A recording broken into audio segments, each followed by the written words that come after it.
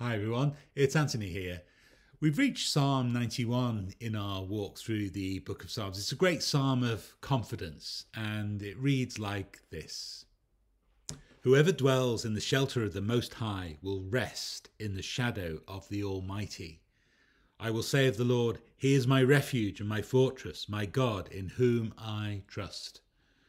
Surely He will save you from the fowler's snare and from the deadly pestilence. He will cover you with His feathers, and under His wings you will find refuge. His faithfulness will be your shield and rampart.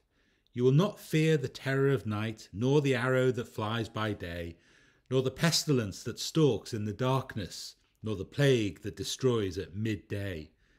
1,000 may fall at your side, 10,000 at your right hand, but it will not come near you. You will only observe with your eyes and see the punishment of the wicked.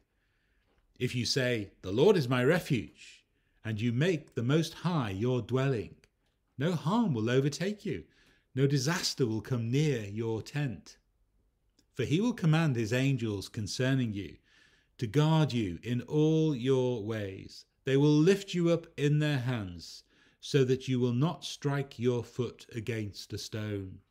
You will tread on the lion and the cobra. You will trample the great lion and the serpent. Because He loves me, says the Lord, I will rescue Him. I will protect Him, for He acknowledges my name. He will call on me, and I will answer Him. I will be with Him in trouble. I will deliver Him and honor Him. With long life I will satisfy Him and show Him my salvation. The whole psalm is built around pictures of God's ability to protect us. The opening verses talk about taking refuge in a shelter, resting in the shadow of a great tree or a building, being in a fortress, images of security and protection. In one moment we feel the protecting warmth of feathers as we take shelter under God's wings, and in the next moment we feel the protecting metal of military armour. And so the psalm goes on. It's very powerful. On the face of it, Psalm 91 seems to promise complete protection. And of course, we might ask whether that's really the case.